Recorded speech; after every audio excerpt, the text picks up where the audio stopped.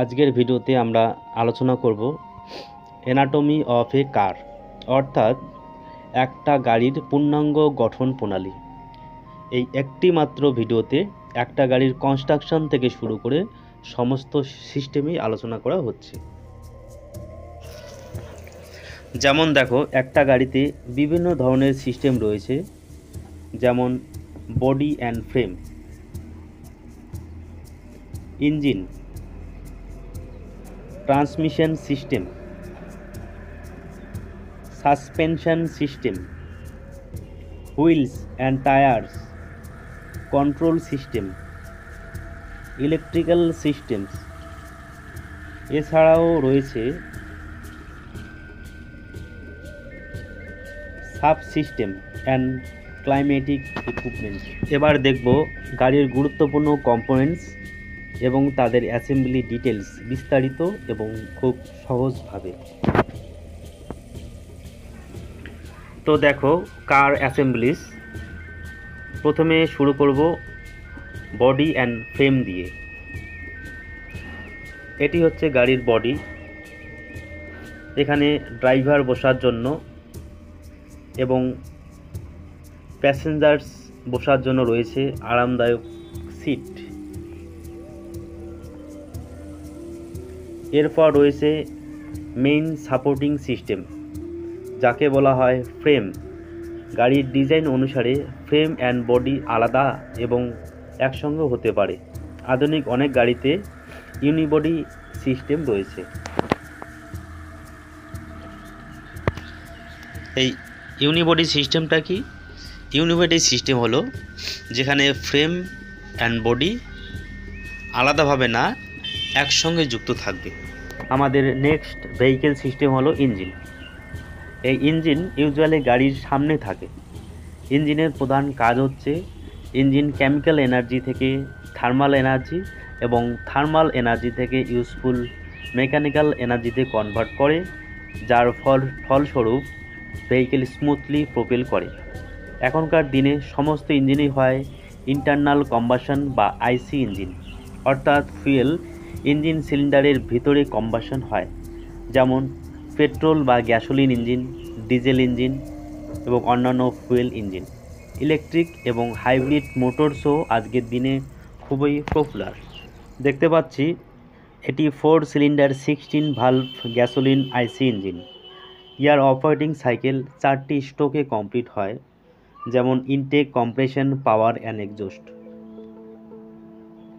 একটি ইঞ্জিনে অনেকগুলি সিস্টেম ইনক্লুড রয়েছে, যেমন intact system, exhaust system, fuel supply system, cooling system, lubricating system ইত্যাদি।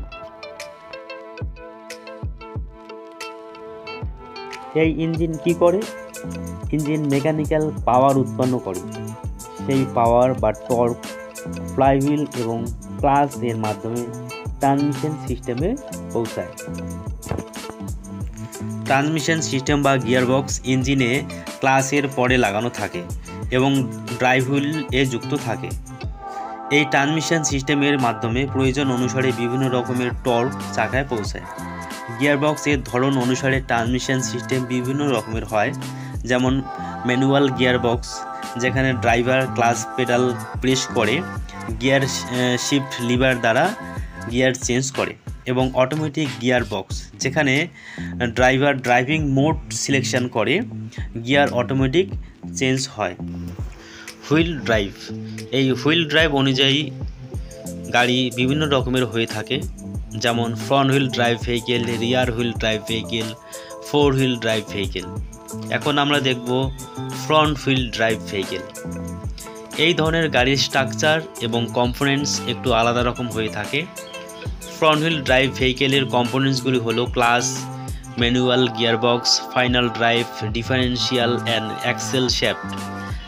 ক্লাচ, ফাইনাল ড্রাইভ, ডিফারেন্সিয়াল এবং সমস্ত কন্টেন্ট গিয়ারবক্স হাউজিংয়ে যুক্ত থাকে। এই যে পাওয়ার যা ইঞ্জিনে উৎপন্ন হচ্ছে তা ক্লাচ এবং ট্রান্সমিশন সিস্টেম দ্বারা চাকায় পৌঁছাচ্ছে। একে বলা হয় পাওয়ার ট্রেন। এবার দেখি রিয়ার হুইল ড্রাইভ ভেহিকেল, যার মধ্যে থাকে প্রোপেলার শ্যাফট, এছাড়াও এখানে ফাইনাল ড্রাইভ ডিফারেন্সিয়াল যুক্ত থাকে ড্রাইভ অ্যাক্সেল এর সঙ্গে এবং গিয়ারবক্স হাউজিং এর বাইরে থাকে। এটি হচ্ছে 4 হুইল বা অল হুইল ড্রাইভ ভেহিকেল।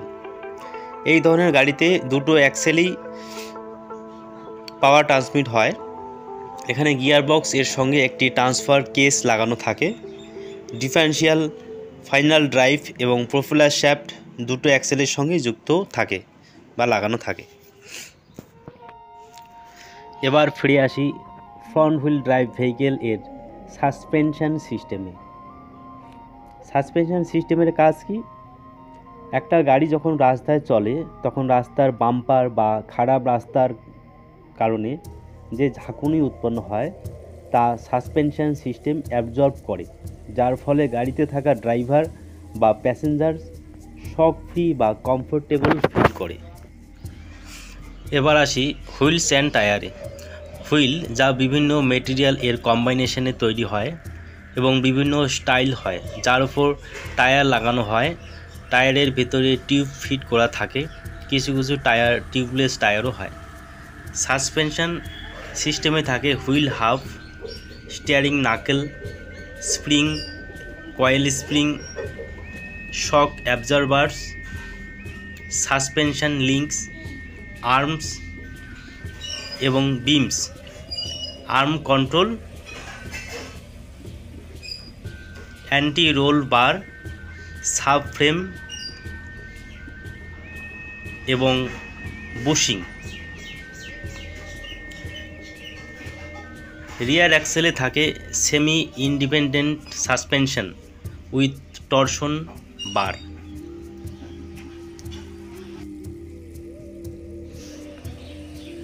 এরপর দেখি কার কন্ট্রোল সিস্টেম, যার মধ্যে রয়েছে steering system, braking system,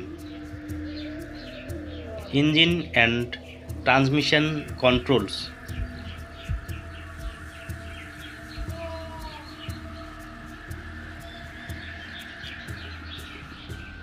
steering system, যার মাধ্যমে গাড়ির ডিরেকশন চেঞ্জ হয়, অর্থাৎ গাড়ি বাঁ দিকে বা ডান দিকে মুভমেন্ট করতে পারে। ব্রেকিং সিস্টেম, ব্রেকিং সিস্টেমের কাজ গাড়িকে স্লো ডাউন অথবা স্টপ করা। Engine control, use to alter the engine torque, যা নিয়ন্ত্রণ করে mechanical throttle valve. Transmission control, যার মাধ্যমে বিভিন্ন রকম ইঞ্জিন টর্ক প্রয়োজন অনুসারে ড্রাইভিং হুইলে পৌঁছায় গিয়ার সিলেকশন এর মাধ্যমে। এছাড়াও থাকে ইলেকট্রিক্যাল ইকুইপমেন্ট, যেগুলি ইলেকট্রিসিটি স্টোর, জেনারেট, ট্রান্সমিট এবং কনজিউম করার কাজ করে। ইলেকট্রিক্যাল ইকুইপমেন্টগুলো কয়েকটি ক্যাটাগরিতে বিভক্ত থাকে, যেমন পাওয়ার সোর্স, পাওয়ার consumers, electrical wiring, auxiliary elements. ইলেকট্রিসিটির প্রধান সোর্স হলো ব্যাটারি এবং জেনারেটর। গাড়িতে ইলেকট্রিক পাওয়ার বিভিন্ন প্রয়োজনে ব্যবহার করা হয়, যেমন হেডলাইট, টেল light, starter motor, engine control unit এবং অন্যান্য ইলেকট্রিক্যাল ইকুইপমেন্ট অপারেট করার জন্য। ইলেকট্রিক্যাল ওয়্যারিং, ইলেকট্রিক্যাল সিস্টেমের বিভিন্ন কম্পোনেন্টস এর সঙ্গে সংযুক্ত করা থাকে। অক্সিলারি এলিমেন্টগুলো যুক্ত থাকে বিভিন্ন রকম রিলে, ফিউজ বক্স এবং বিভিন্ন রকম বাটনস এবং সুইচের সঙ্গে।